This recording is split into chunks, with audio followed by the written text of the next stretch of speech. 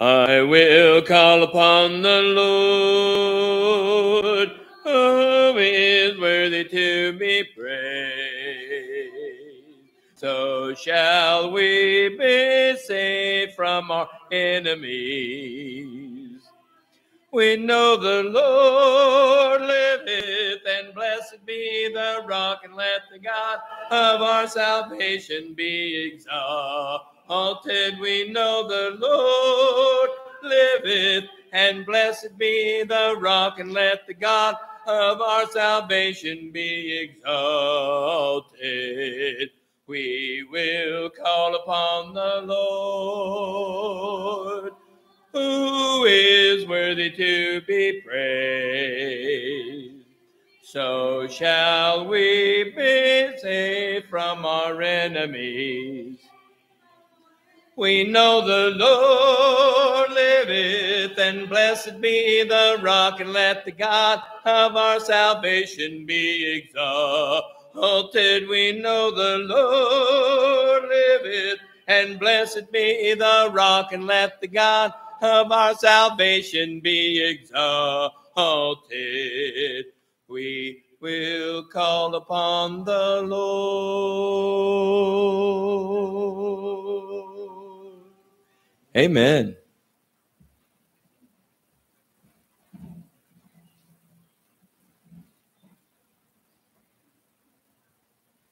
All right, let's go to our God in prayer.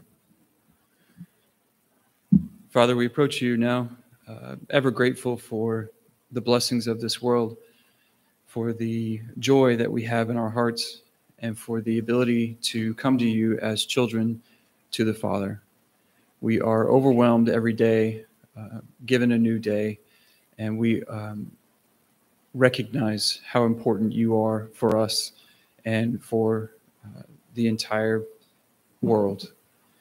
Father, allow us to recognize our talents, recognize what skills and opportunities are out there for us, and may we have those skills put to use. May we recognize those moments where we share those skills with others, or we give of our time or money, and that we make an impact to the community.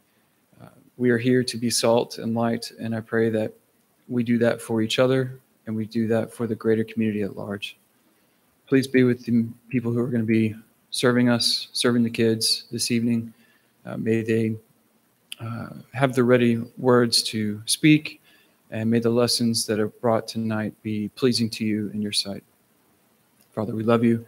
Again, we thank you for this time for us to come together as one, to bring praises to you, to lift up your name, and to learn something.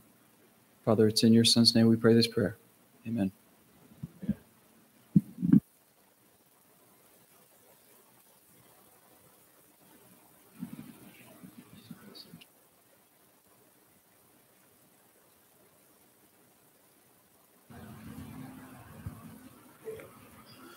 Thanks, Evan.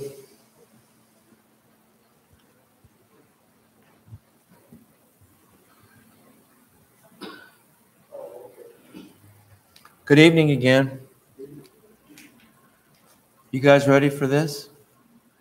Last week we went through lesson 4 of the Is the Bible Reliable series, entitled The United Kingdom of David and Solomon. We talked about what the Bible has to say when it comes to the Davidic monarchy, the growth and prosperity of Jerusalem in those times, the royal line of David, and all the extra biblical evidence supporting those claims. We were also told that the biblical view about the Davidic monarchy has been challenged by the skeptics. Wow. Of course, the biblical minimalists' view is that Saul and David may have existed, but if they did, it was only as leaders of small tribal confederations.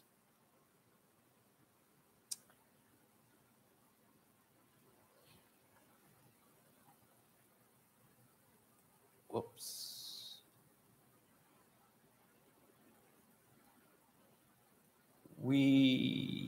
let's see. Okay, we learned about 3 extra biblical inscriptional references specifically to David. First, there was the Tel Dan stela that attests to the house of David. Then there was the wall relief of Shoshank I that purports to refer to the highlands of David. And finally, there was the Mesha stela that also attests to the house of David. Again, it goes without saying that all 3 of these extra biblical inscriptional references are not without their controversies. However, it was the king of Moab. This is not, what I'm about to tell you is not part of the Bible, right? It's extra biblical. It was the king of Moab who erected the Mesha stela, and Mesha is also named as the king of Moab in 2 Kings 3, verse 4. This stela also records how Omri, the king of Israel, defeated Moab, which corroborates what is recorded in 2 Kings 3, 4 through 5. The Mesha stela also mentions the Israel tribe of Gad. After that, we were introduced to the Kirka stela of Shalmaneser III, which specifically mentions the Israelite king Ahab and the Syrian king Ben-Hadad, who is also mentioned in the Bible, 1 Kings 20, verse 33. And also the black obelisk of Shalmaneser III, which not only mentions the Israelite king Omri, but also King Jehu, and shows a picture of him. And King Jehu is the one who's kissing feet, having to pay tribute to the Assyrian Shalmaneser III. So that guy right there. That's what's on the black obelisk. So plenty of evidence.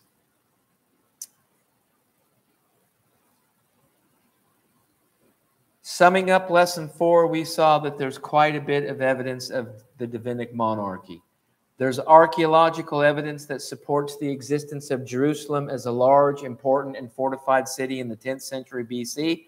There's archaeological evidence that supports both David's and Solomon's building projects, and there's evidence in inscriptions of David himself, the house of David, and the royal line of Judahite and Israelite kings.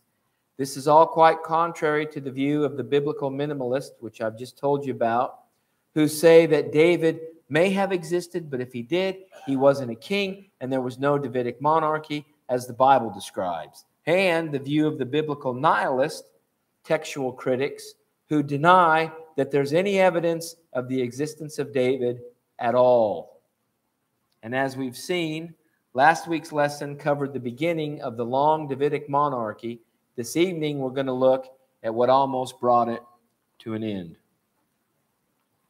And before we do that, just as a little pre-lesson exercise, who knows the story and can quickly, briefly articulate it? What almost brought it to an end?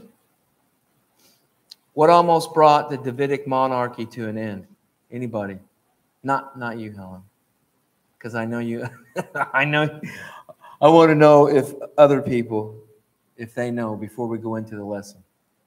Do we know? Huh? No, come on. You don't want to even take a guess? What happened to Israel and Judah? Did anything ever happen to them? Nothing? Nothing ever happened to them.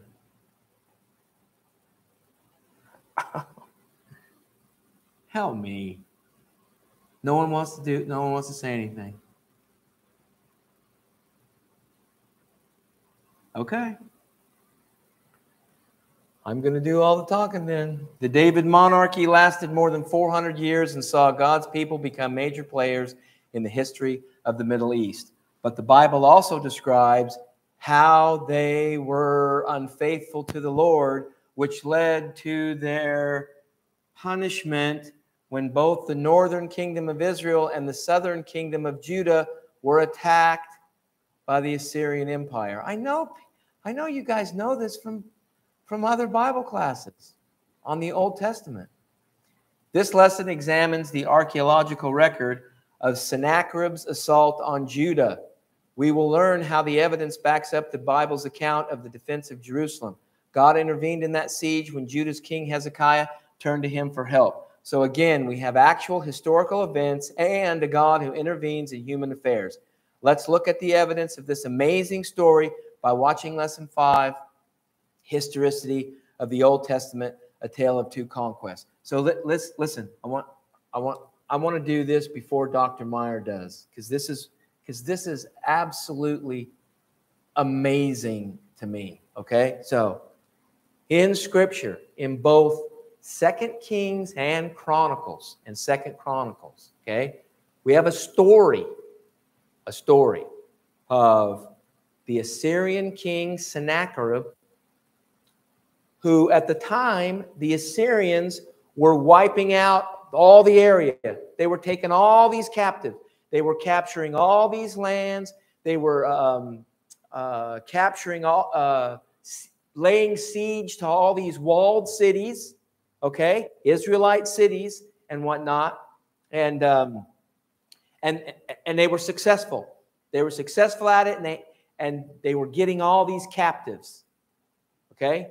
Then they get to Jerusalem, where Hezekiah is the king, and according to the 2 Kings and 2 Chronicles, they did not lay siege to Jerusalem. They weren't victorious over Jerusalem, right? They surrounded it, but Hezekiah had built a tunnel to bring water into the city, and he paid a tribute to Sennacherib, the king of Assyria, and got him to go away.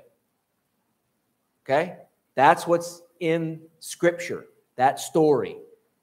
So 1,500 years later, okay, what do they find? They find Sennacherib's account of the same thing. So we don't just have the biblical account of it, which until they found that, everybody says, oh, it's all fictitious. They just made that stuff up. That didn't happen. That stuff didn't really happen. Now they find King Sennacherib's war annals, okay? And he describes the same thing. Of course, not exactly like it's described in the Bible. He embellishes some things. His story is a little bit different in some of the details, but it happened. It happened, and they found three, not just one, but three of the clay cylinders where this story is on there, and it's verbatim from one cylinder to the other cylinder, and they were written approximately 100 years apart. Okay? That is it's just fascinating to me, right? We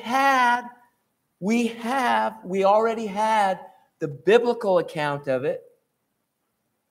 Everybody was saying it's fictitious. And then they find extra biblical account of the same thing, written by a different group of people. And it's talking about the same thing. Mentions Hezekiah, says I had Hezekiah caged like a bird, and he paid me a tribute. Now, what he says Hezekiah paid him and what the Bible says Hezekiah paid him are different in details, but the overall account of what happened is the same. Okay? And I wanted to tell you, I know you heard it. I know some of you, when we went through this the first time, heard it then. But those of you that haven't, I wanted to tell you before Dr. Meyer did, because I think it is just so cool.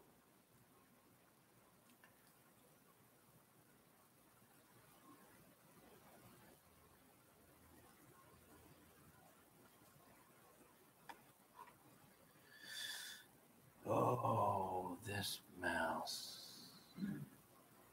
There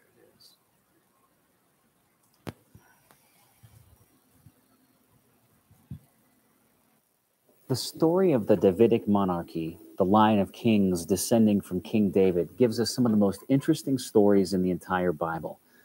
Here we experience the full range of what it means to be human: love, hate, glory, defeat, monumental building, destruction, fidelity to God, sin, and failure. These stories are presented to us as history in the Bible, so whether or not they really happened matters. In this lesson, I think some of the evidence for the stories written by the enemies of the Jews is some of the most interesting. But it's God's faithfulness and mercy that really puts a lump in my throat. See if you don't feel the same way.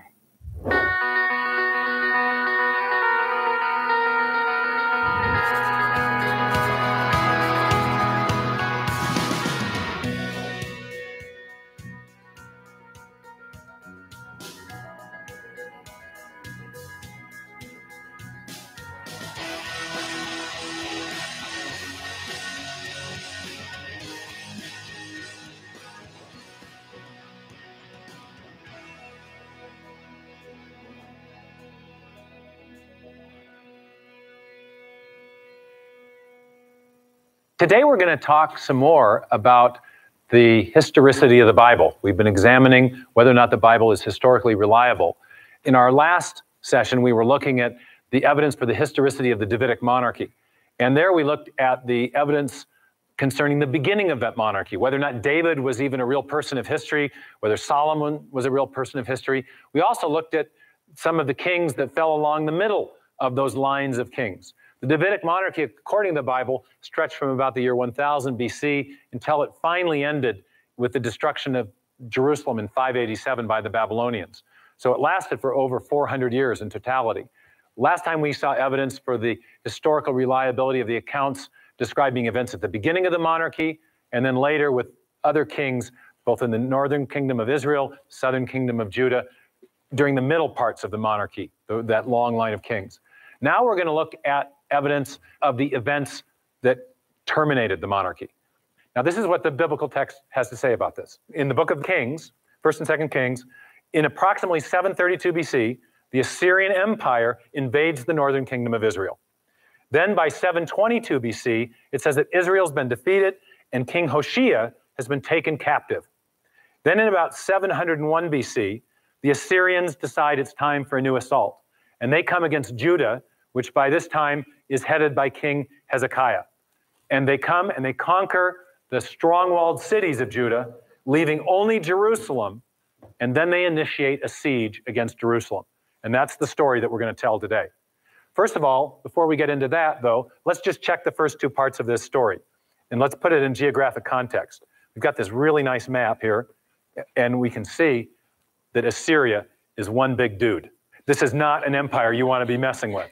You've got the tiny little kingdoms of Israel in the south and the even tinier kingdom of Judah further to the south of that. And when Assyria comes in 732, Israel does its best, but within 10 years, it has been carted off into captivity.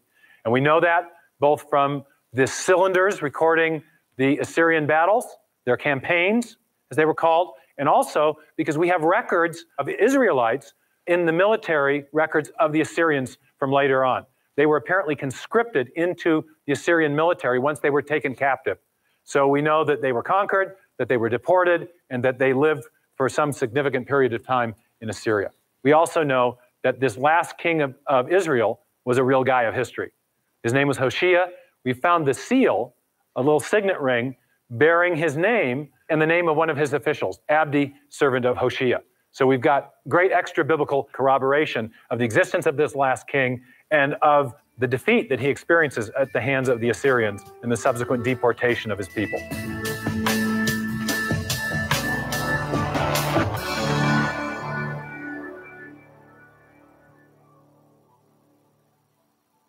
Okay, so then the story progresses. And in 701 BC, 21 years later, we have Sennacherib coming against Judah. Judah now stands alone, and it says that he came up against all the fortified cities of Judah and seized them. So you think about this, you got Jerusalem in the center of Judah, the kingdom of Judah, but now Sennacherib comes and he conquers all the other cities. Do we know that happened? Absolutely. We know it from Sennacherib's prism.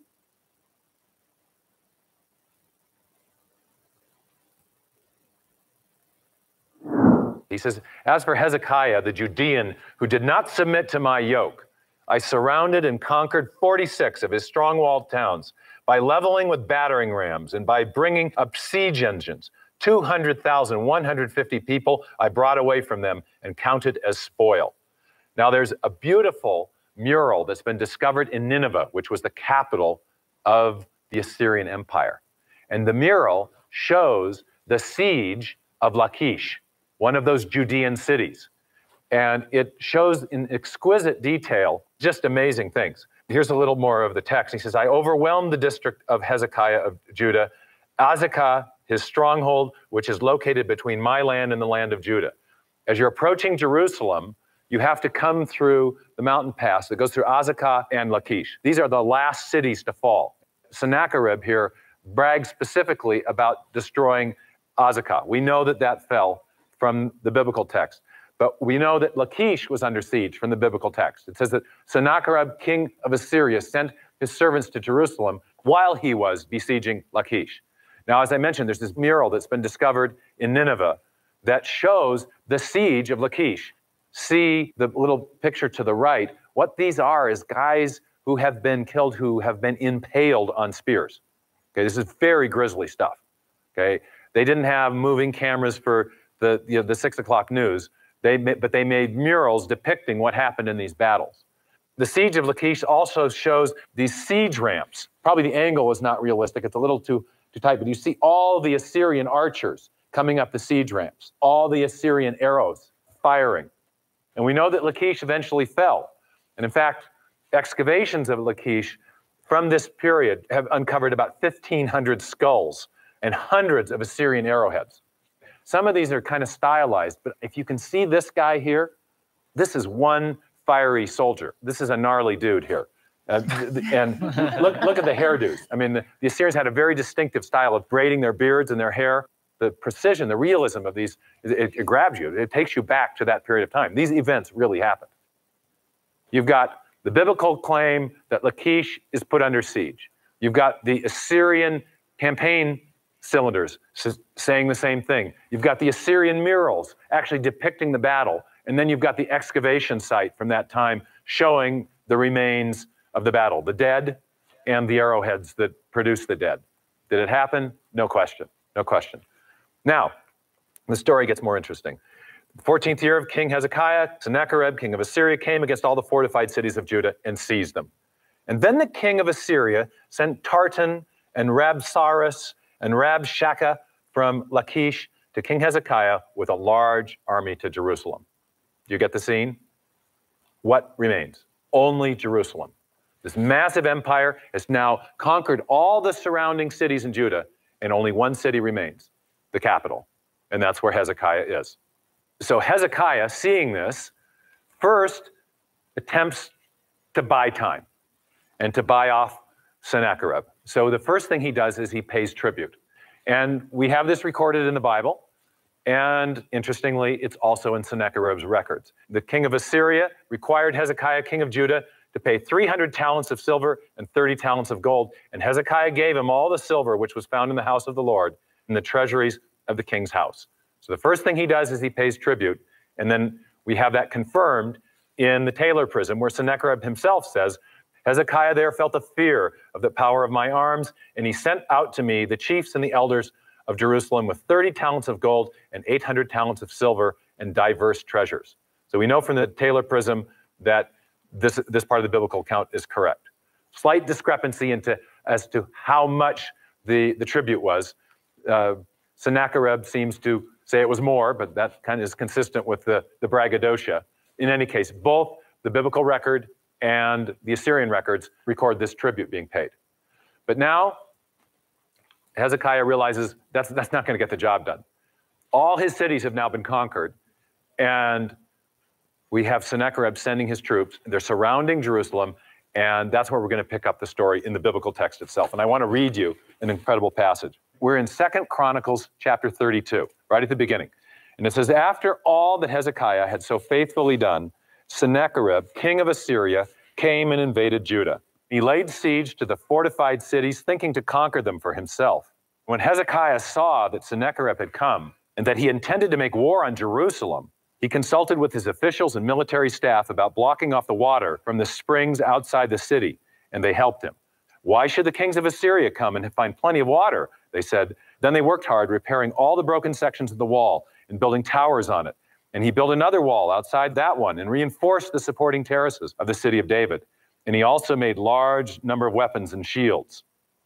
Later, when Sennacherib, king of Assyria, and all his forces were laying siege to Lachish, he sent his officers to Jerusalem with this message for Hezekiah, king of Judah, and for all the people of Judah who were there. This is what Sennacherib, king of Assyria, says. On what are you basing your confidence that you remain in Jerusalem under siege? When Hezekiah says, the Lord our God will save us from the hand of the king of Assyria, he's misleading you to let you die of hunger and thirst. Did not Hezekiah himself remove this God's high places and altars, saying to Judah and Jerusalem, you must worship before one altar and burn sacrifices on it? What's his argument here? Hezekiah has been trying to get you to stop doing idols, but has it done you any good? I've conquered all the rest of your country. And then he goes on to say, do you not know what I and my fathers have done to all the peoples of other lands? Like the impalement we just saw. Pretty scary stuff. Were the gods of those nations ever able to deliver their land from my hand? Who of all the gods of these nations that my fathers destroyed has been able to save his people from me? How then can your God deliver you from my hand? We're going to see it's right at the city walls. They're coming right up to the walls of Jerusalem. And they called out in Hebrew to the people of Jerusalem who were on the wall. Do you get the picture? This is a siege. There's a high wall protecting the city.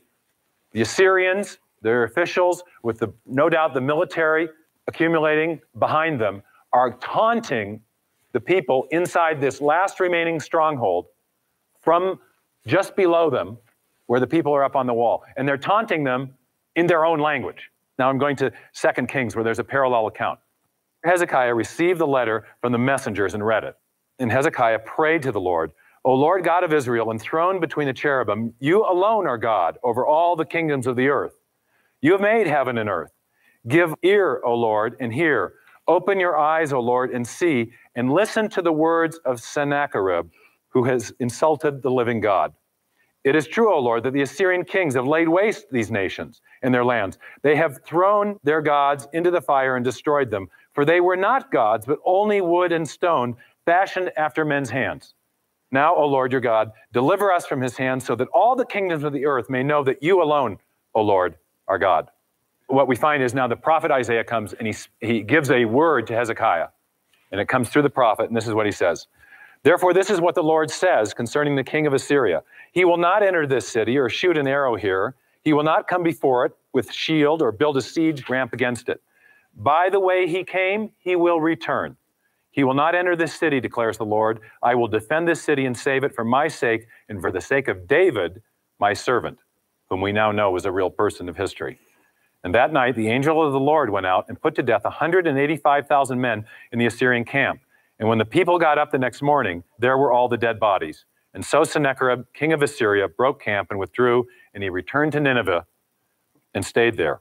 And one day while he was worshiping in the temple of his god Nisroch, and his sons Adramelech and Sharezer cut him down with a sword, and they escaped to the land of Ararat. And Esarhaddon, his son, succeeded him as king. Dramatic story. Dramatic story. Did it really happen? Well, let's take another look.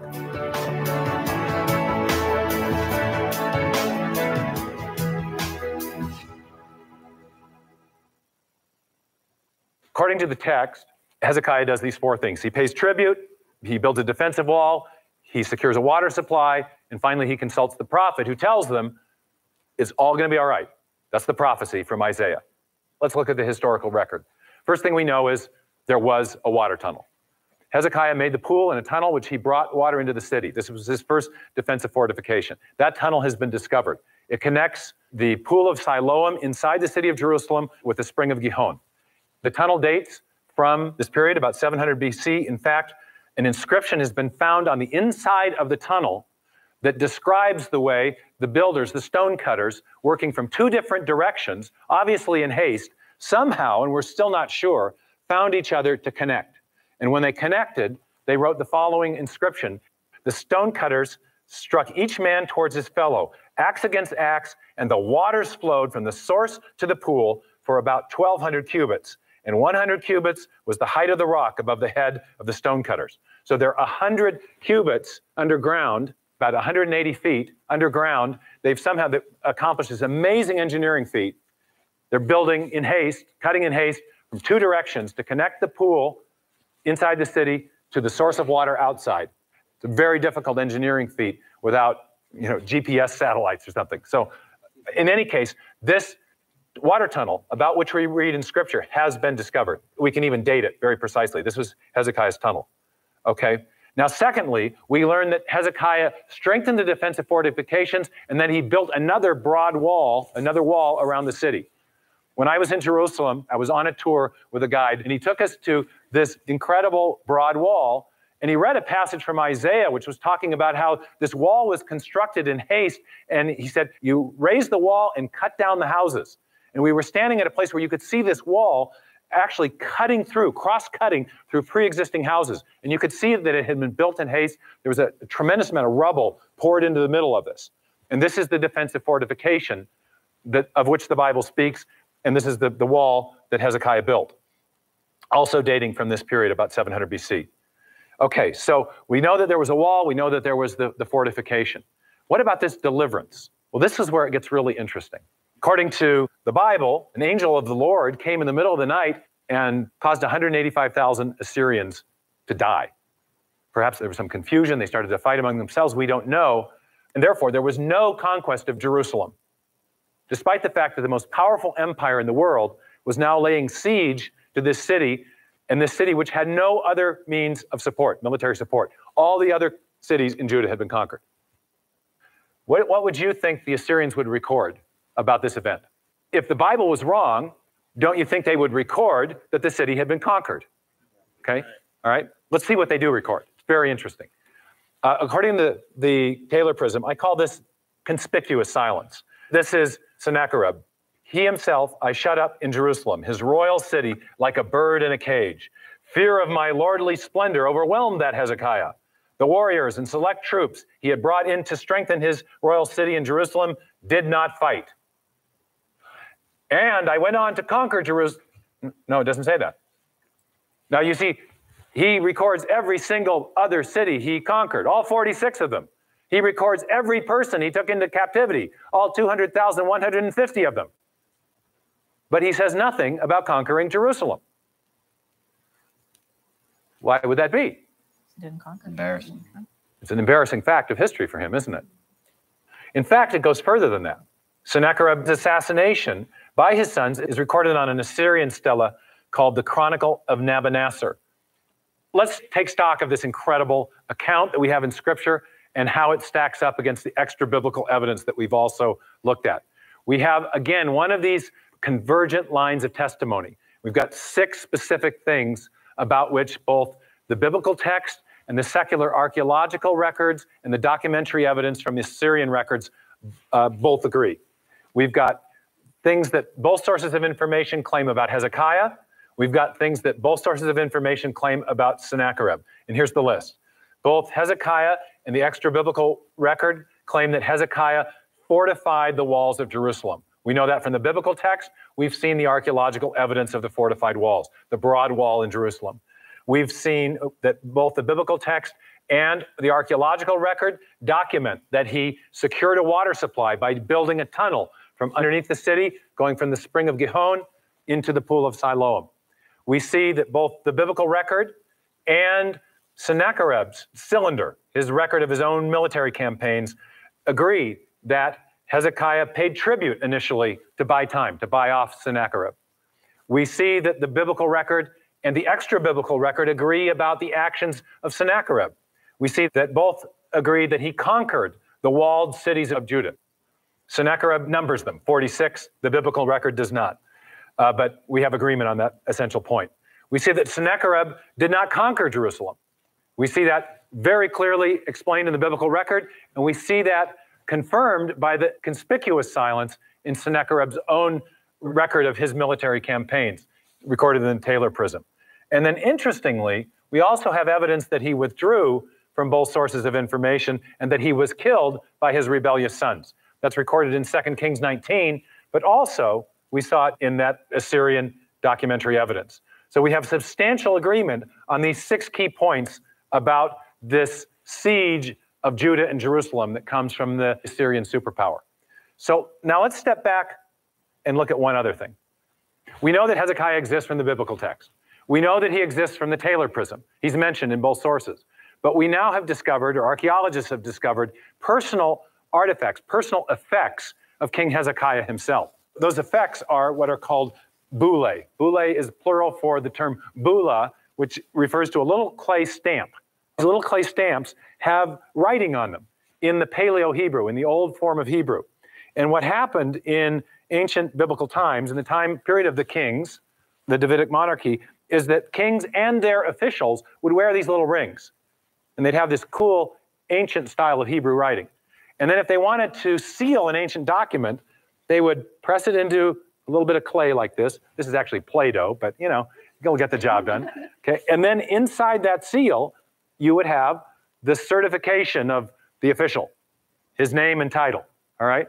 Now, archaeologists have discovered not one, but 3 separate bullae with the following words: belonging to Hezekiah, son of Ahaz, king of Judah.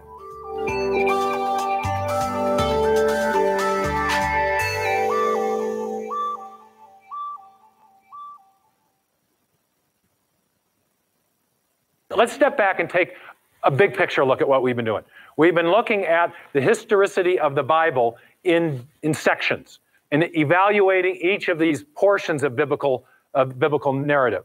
And we've seen that there are different hypotheses about the nature of the text. One hypothesis is the hypothesis of the biblical nihilism, who claim that the Old Testament narrative has no historical value. And the first person that we saw who advanced that view, do you remember his name? Julius Wellhausen. And then we talked about the literary critic Thompson yesterday, who denies that David even exists. I think the evidence against biblical nihilism is overwhelming, and I think we've seen that. The next view is the view of the biblical minimalists, who are only a little bit more favorable towards the Bible. They claim it may contain a tiny historical core. For example, Israel Finkelstein says the Exodus didn't happen, the conquest didn't happen, David may have existed, but he was only a minor tribal official.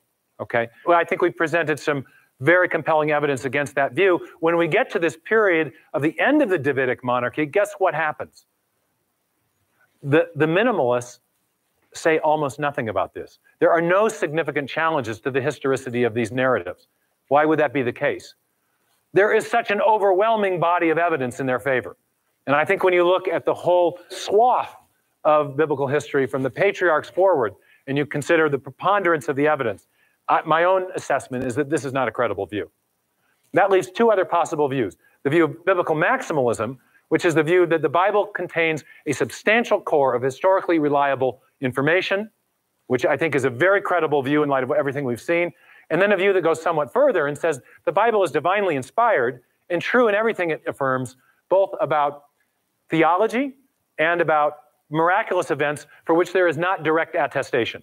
And that view is based on a number of things, some of which we have presented, the historical reliability, the external corroboration of the text. But to make that argument, I think you need some additional ammunition. And we may get to that in an additional part of this course down the road. But for right now, I would say that these 2 views are both consistent with the evidence. Both are possible views. Next time, we're going to come back and we're going to look at the tale of the other conquest, where there is, again, a dramatic and tragic element in the story, but also an extensive extra-biblical record of corroborating evidence that gives us even more confidence that the Bible is reliable in its historical affirmations. So whatever happened to Sennacherib? Well, he moved the capital of the Assyrian Empire to Nineveh, modern-day Iraq. There he built a palace without rival. It was almost 2,000 feet long, 70 feet tall, the ruins of which have provided us a wealth of archaeological artifacts. Sennacherib defended Nineveh with a moat and high walls, portions of which can even be seen today. The irony is that despite all of these fortifications, Sennacherib was assassinated by his own 2 sons.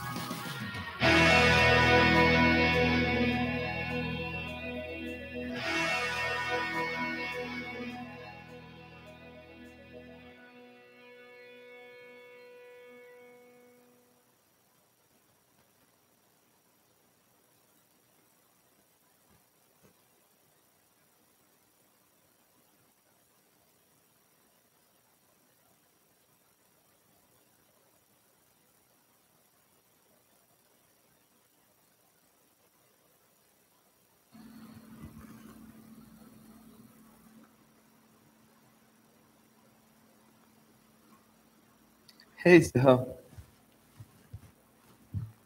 that's pretty cool. Yeah, will you get those? That's pretty cool, huh? About the Sennacherib's prison. He referred to it as the Taylor prison. Let me show you something real quick.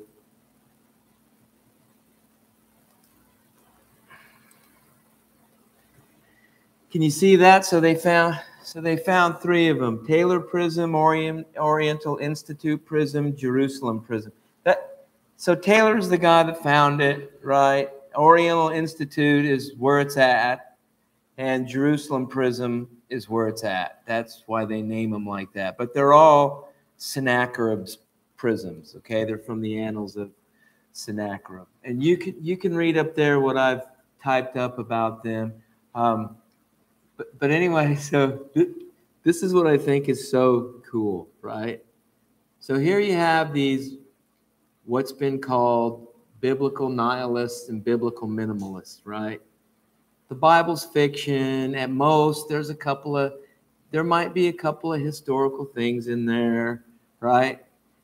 And then somebody finds these things. And then somebody who knows how to read this, I think it was in what they call a cuneiform. It's not like there's a whole bunch of people that can read these things, okay? There's only a handful of people that can read this stuff. So here we go. These guys come along, and gals, and they start reading this stuff, and then they start seeing things like Hezekiah, right? They'll start seeing things on there like Hezekiah. Oh, isn't that from the Bible? And now all of a sudden they're all quiet, right?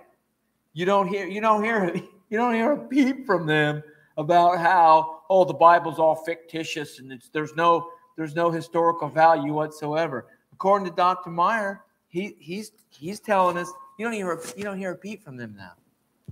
They're not trying to dispute anything now, right? Because this is all extra biblical stuff, and it was recorded by the Assyrians, not the Israelites, not any of them. And then here's another point, right? So the story talks about, in Sennacherib's annals, in the prisms, he talks about how none of the gods of the other cities that he conquered were able to stand up against him. Okay? Who belonged to most of the cities that he was conquering? Huh? The Israelites. Idol worship. They were idol worshipers, right? They were being idol worshipers. So when you ask yourself the question, or someone asks the question, why did God allow them to be conquered and taken to a captivity? Because they had left God. They had become idol worshipers. Okay, and you notice what Sennacherib said, and this is in the biblical account, but you notice what Sennacherib said. He went past going up against King Hezekiah. Who was he going up against? Who did he say he was going up against? He was going, I want to hear you guys say it. You guys tell me. Who did Sennacherib, from what you heard in there, who did Sennacherib say he was going up against? Did he say he was going up against Hezekiah? What did he say? Help, come on. Come on. Say God with me. Say God. He said he was going up against God. That's what he said. And when Hezekiah prayed to God, how did he appeal to God? Did he say, hey, I want this victory for myself? Or did he kind of pray more like what you've heard David's prayer was, where this guy is trying to defy you, the living God, and I want you to defend yourself? That type of attitude, right? That's what's going on. That's what's going on here. And this is what's so important. Okay, I want us to get this in our minds. Even if you've just taken it for granted all these years, this is not just a story that the Jews made up to have something in their history. This is not just something that they made. This stuff happened. It actually happened. This stuff happened. Okay? Just like the day of Pentecost and other things. God is working in the world to save his people. Then he's working in the world to save his people now. God is doing things in the world to save his people. And he's doing those things through his people. Okay. I'll tone down the preaching and let's do our exercise. It's easier to go back this way, even though I'm going to give you some of the answers. Okay. Question number 1. The Davidic monarchy stretched from about the year 1000 BC till it finally ended with the destruction of Jerusalem in 587 BC by the... You want to go with that? We're going to go with that? Does everybody agree with that? Babylonians? We're going to go with Babylonians? No objections? Babylonians it is. Why is my thing not working? Because I didn't turn it on. Babylonians it is. Okay.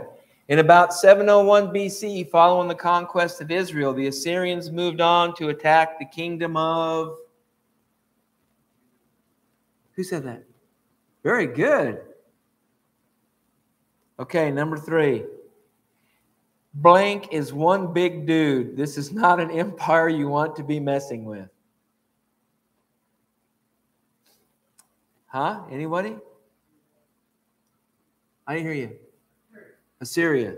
Everybody agree with that? No objections? Just tell me if you object. No. Syria. Okay. We found the seal, a little signet ring bearing his name and the name of one of his officials, Abdi, servant of... He's a king of Israel. Servant of... Huh? No.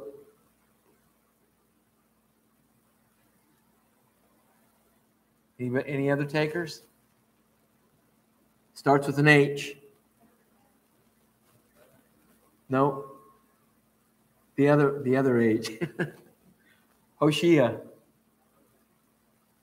Okay, as you're approaching Jerusalem, you have to come through the mountain pass that goes through blank and Lachish. Lachish, however you want to pronounce it. I think somebody said it earlier. Starts with an A. No one? Didn't somebody say Azekah? Did I hear someone say Azekah? Okay. Next group. Come on, Brian. I think that wasn't my fault. All right. Yeah, you better get these now. Somebody should have took out their phone. Excavations of blank have uncovered about 1,500 skulls and hundreds of Assyrian arrowheads. Come on, you guys just saw it. Lachish. Good. An angel of the Lord came in the middle of the night and caused how many Assyrians to die? From the biblical account. He said it. You want to take a guess? Who said that? He said 185,000. Is there have any takers? Any objections to 185,000? Good job. Okay, there was no conquest of blank, despite the fact that the most powerful empire in the world was now laying siege to this city. We said Jerusalem, right?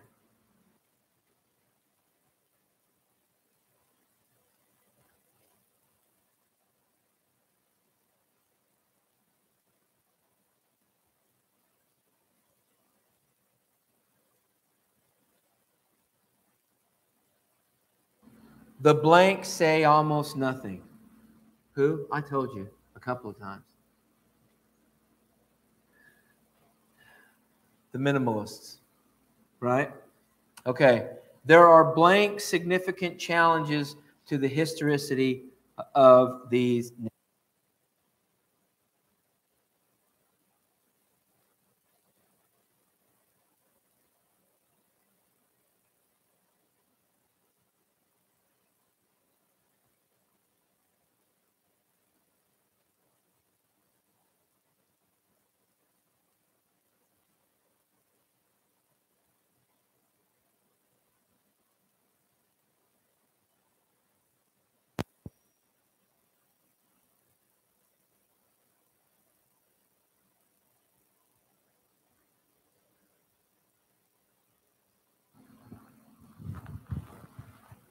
And I want some props for how fast I did that. It's pretty fast, right? I'm pretty fast at that. Okay. All right, let's do the matching. You ready for this? The last king of Israel, the northern kingdom. What goes there? I'll give you a hint. We just said his name not too long ago. Starts with an H, and it wasn't Hezekiah. There you go. Good job. Good job. Assyrian king that was assassinated by his own sons and has prisms. What? Sennacherib. Good. Judean city that Sennacherib brags about destroying. We said that before too. It's not Lachish. It's the other one. What's the other one? Azekah. Number of fenced Judean cities that Sennacherib conquered. Good job. Southern kingdom with Jerusalem as capital. Huh? Yes, Judah. Good job.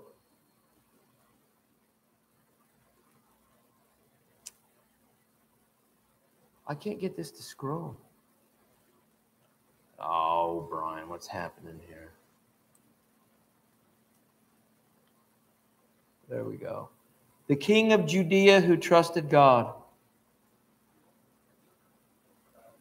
That one's Hezekiah, right? Jerusalem's source of water while under attack. Hezekiah's tunnel. Did everybody hear that? Who said that answer? Good job. Part of Hezekiah's tribute to Sennacherib. Who said that? 30 talents of gold. Very good. Sennacherib's failure to mention conquering Jerusalem. Conspicuous silence, and then the last one's a gimme, right? Where Assyrian arrowheads have been discovered. Lachish. Okay. Here's one of those 50-point extra questions. So, remember this question? our statement. We found the seal, a little signet ring bearing his name and the name of one his official and the name of one of his officials, Abdi, servant of Hoshea. How likely does it seem that we would ever find something as small as a signet ring belonging to none other than a king of Israel? Do you think the Lord is involved in archaeology? So they want us. We have a few minutes before I need to close this with a prayer. So they want us to discuss this. You want to discuss this, or you want me to move on to another question? We don't have to discuss this one. We have others we can discuss. I would like to discuss it, but I think others would like to discuss it.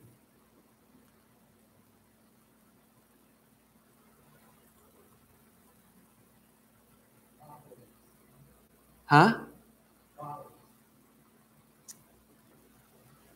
Yeah, I would say that. So do we or do we not believe that God was involved in preserving what we have for Scripture? Was he involved in that? Or is that just by accident? So we think he was involved in that, right? So I wouldn't be opposed to saying that he's involved in preserving some things that help us to persuade other people that Scripture is not just made up. I don't have a problem with that. Does anybody have a problem with that? Huh? I have no problem with thinking the Lord is involved in that.